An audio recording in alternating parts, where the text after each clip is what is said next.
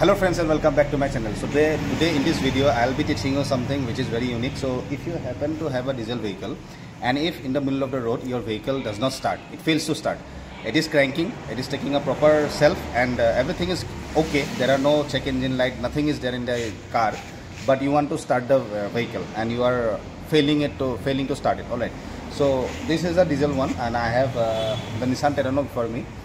This vehicle is giving problems, it is not starting. So I'll show you a shortcut trick by which you can start the vehicle. Well, this one did not start, but out of every 10 cases, 2 or 3 cases, in 2 or 3 cases your vehicle should start.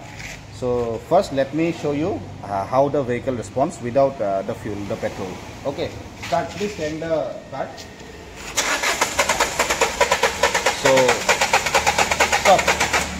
So this is how the vehicle cranks. Alright, so now I have a little petrol with me in my hand and I'll just put it in the air filter. Wait, this is the air intake manifold. So the air filter sits somewhere here.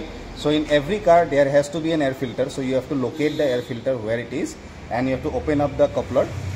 So I have opened this up and I have this petrol with me. So I'll put this here. Simply this is soaked in petrol. Alright, so I'll put this here and I'll simply ask him to crank the engine. Please crank the engine. Please start the vehicle.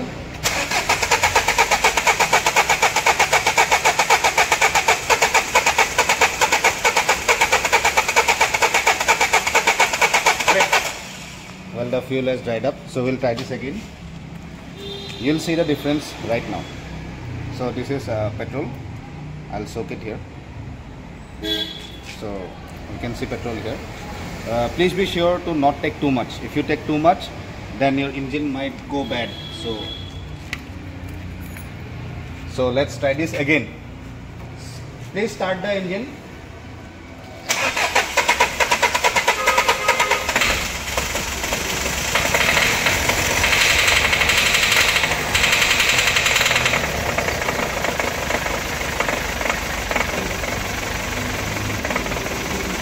See, the car has started, but only with artificial help, and now it will again shut down.